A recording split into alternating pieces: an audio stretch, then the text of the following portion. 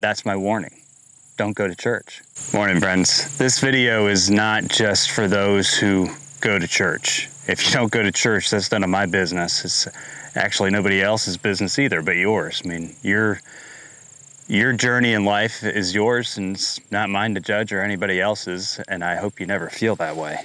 But what I'm going to talk about in this video, this warning, I think impacts you as well, because we're going to see this spread fairly quickly. And it involves a lot more than just churchgoers. We're seeing a lot of crazy things out there these days, and I think it has a lot of people on edge, a lot of people anxious. I just saw numbers the other day saying that the number of households in the U.S. That are food insecure have reached record numbers.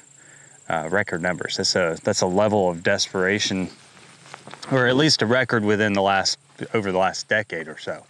But that's a significant number. I'm sure that when you go back far enough in history, there are times when there was more food insecurity, especially during the Great Wars. But that's a level of desperation I think we're going to see peel over as things progress. We've seen, Gen X and Gen Zers in positions where they're unable to get the types of jobs that the boomers had. And I think that that's going to have an impact on society as well. But this warning, I think, comes at a time when there's a lot more going on. We've seen this morning that Israel has started its ground invasion of Gaza. And there are a lot of people who are viewing this war as a much more significant event. Obviously, we've been at war for a while now, Ukraine and Russia, and we've been involved in that war. So for me to say we've been at war is not an understatement. And we're at war again in Israel. And the period of time that we're in, there are a lot of analysts that I read, and I'll talk about this next week, who would refer to it as a 120-year cycle. And we're in the fourth turning of that cycle. The fourth turning of that cycle is a period of time that is causing. The cycles are based on sociological and psychological behaviors of people, and specifically the Western world. But I think that it applies globally on many scales. But basically, it's a period of time when you hit the fourth turning of unrest. At the end of the last fourth turning, we had World War II. Before that, there was the Civil War. Before that, there was the Revolutionary War. You can see where this goes. So there's some evidence that supports this theory. And during these times, you tend to have a lot of crazy business happen. So here's what I've come to understand, and from reading these cycles and trying to figure out where they're coming from, and this applies to the warning that I'm about to give you, and that is that society, after its period of good feelings, as it grows and develops, tends to lose touch with a lot of things, like church groups, civic organizations. And when you look at society, when you look at what's built it, when you drive through an old country town, you'll see, signs that look like they've been put up 30 years ago from Rotary clubs, Lions clubs, things like that. And, those buildings are now deteriorating because less funds are going into those organizations to help keep up those towns. And when you think about just the growth of America in general, and you think about people who came here as groups and the congregations, and they built churches and they built their towns around those churches. And those churches and those groups, whatever tied those people together is what built their communities, right? That's what created a sense of community.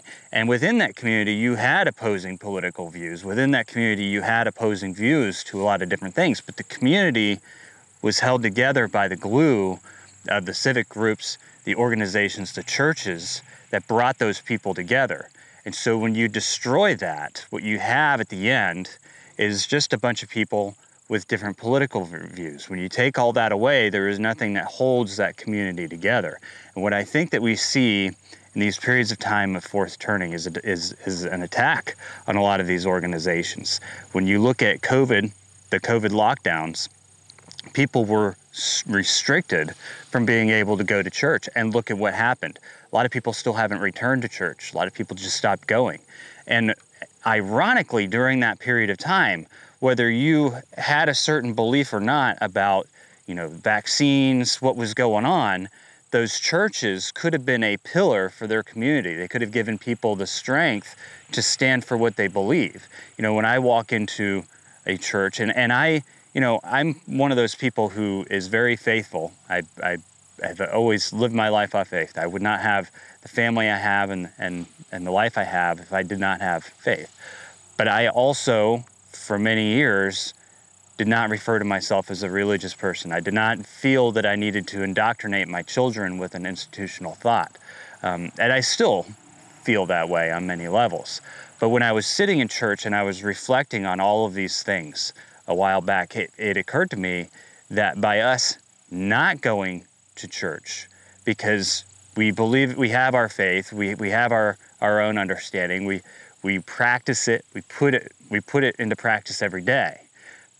Why do we need to go to church, right? That's one of the things. I don't need to go to church. I don't need to sit through all of that every single week. I, every day, am out practicing those things and developing my own relationship.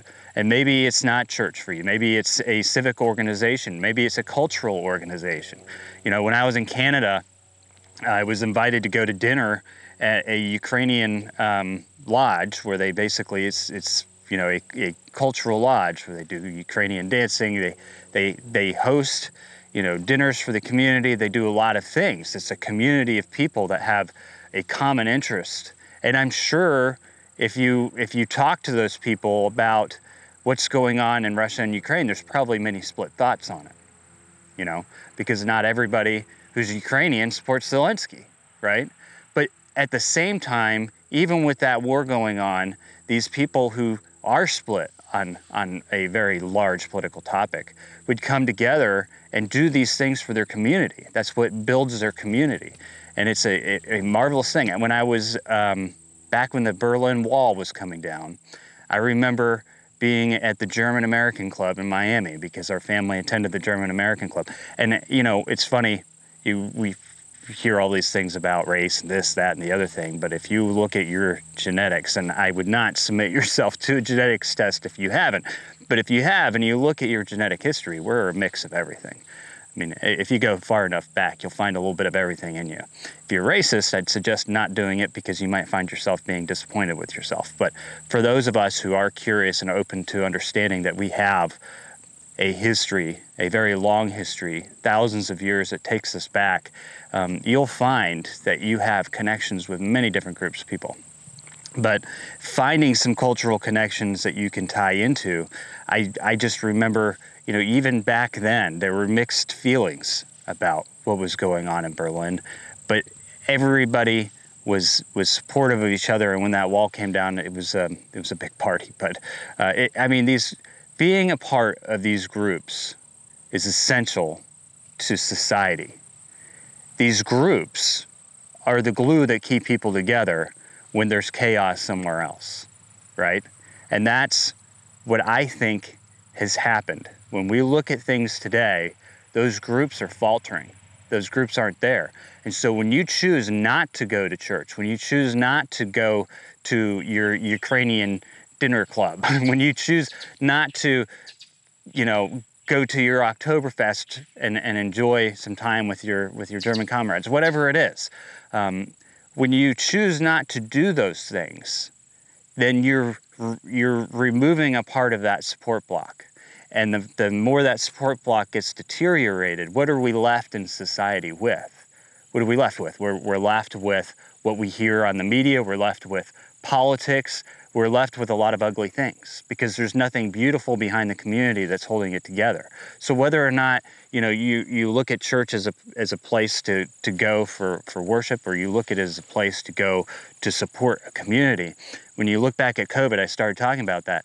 If you were going to church and you had that group of people who could support you in your thought process and not judge you for it, a lot of people would have been a lot stronger back then. and stronger in whichever direction they wanted to go. This isn't a political thing, and that's the thing that's crazy about it. So these organizations aren't political things, but they've come under attack. They've come under attack a lot. Even, outdoor recreation preparedness groups have come under attack, and a lot of foundations, as I've said on previous videos, have stepped in to the rescue with all sorts of new things that they require people to be involved with, and that's supporting their groups. And then you end up seeing people who would have traditionally supported those other groups walk away, and their groups get even stronger. And that's kind of where we are right now. We're at this point where we've seen this deterioration. We've seen the glue that holds communities together deteriorate. And without that glue, like I said, we're left with the ugly. And that ugly tends to spiral out of control. And when you read about these turning events, that is specifically what happens in the fourth turning. That is the societal and the psychological collapse of society that leads people down to this road. At the end, you have this new world order. Even the President of the United States is talking about us going into a phase of time when we're going to come out on the other side of new world order, and we must come out on top. So this isn't, a conspiracy theory. This isn't, a flawed theory. In my opinion, I actually do agree with those turning events when you read about what it is that they're explaining is happening. And my warning is, if you do not go to church, if you do not involve yourself with these organizations, if you do not get out there and become a part of your community in other ways other than your political party, other ways other than, the today's standard would be. You go back to some of those older concepts of community, those older concepts of civic groups, those older concepts that held communities together. If you don't do that, see what happens. See what happens to society. It'll get a lot worse. It's going to. I mean, you and I, we ourselves cannot change the direction of a society or a community. It takes a group to do that. And that's where, these organizations, these churches, these things are doing. So I decided, whether or not I feel like I need to be there for my own spiritual growth. Going to church offers so much more beyond myself, beyond, what I need. It offers an entire group of people strength to what they need. And that is, what it's about. That's really what has held America's communities together. As we've gotten into bigger and bigger cities, as we've gotten into bigger and bigger, suburbs, a lot of that has faded, a lot of that has failed. And yeah, people do sports, right? You sit in a dugout and you hit a few balls when they're pitched to you, but that's not the same thing as these organizations and groups that I'm talking about. Look at your local Lions Club, look at your local Rotary group, look at the age of the people that are involved in those groups, and you'll realize that the young people just aren't even involved. They're not getting there. And yet, when we look throughout history at the importance of these groups and holding society together, bringing people together, hosting Christmas parades and things in your small town, if these groups go away, so does all of that. And it's happening in real time. It is happening in real time. So don't go to church. See what happens. Don't involve yourself. See what happens. I know in recent years, we had, just through default life circumstances, had removed ourselves from a lot of things. We moved into our community, 9 years ago, and we didn't even know people in our community because we weren't out in the community. We weren't involved in the community. And then, when we got to the point where we could be, we had our own issues going on. COVID hit, so then we weren't again. And then, as time progressed, our work took us on travels across North America, which was fantastic. And we built an extended community. And I think it's an important thing in the modern world, is that your community can be an extended community. It can be a community where you could reach and stay in touch with people in other countries, across state lines, very easily. You could very easily build, an online community that offers the support that I'm talking about as well. But there's still that immediate community in your area that needs you. It needs your involvement. And that's why, my wife and I, a few weeks ago, we launched what we call the Rural Youth Development Fund, because what we're seeing are these young kids who can't even afford to get into some of these programs, who can't even afford to be involved in some of the activities. And so what our goal is to help them get involved in cultural activities, outdoor activities, agricultural activities again, rebuild some of that sense of community that holds us together. Because if we don't, and we do go into, if this truly is a fourth turning event, what is society going to look like on the other side? If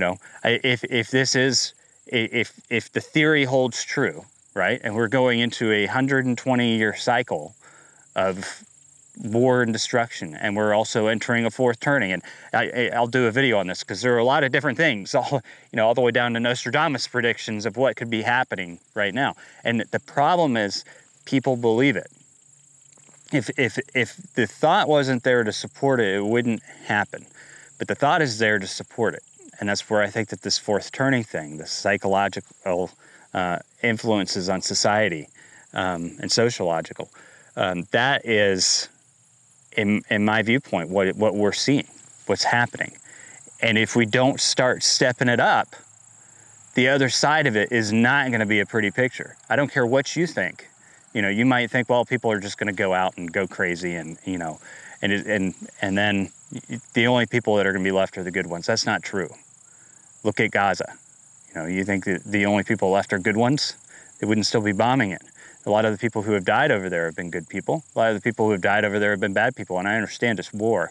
And I'm not siding against Israel in any way in that statement. I'm just saying what happens when these things go down is a lot of people get hurt. A lot of people, it doesn't matter who they are. But when you can pull people together in a community, when you can pull a community together, and you can strengthen that community, and you can give people within that community relationships and strength that go beyond and can cross some of these barriers that we've been built up on, like politics and all that, that's when you have a positive outcome. But without that, there is no future to look at. And that's the reality of it. And that's my warning. Don't go to church. See what happens.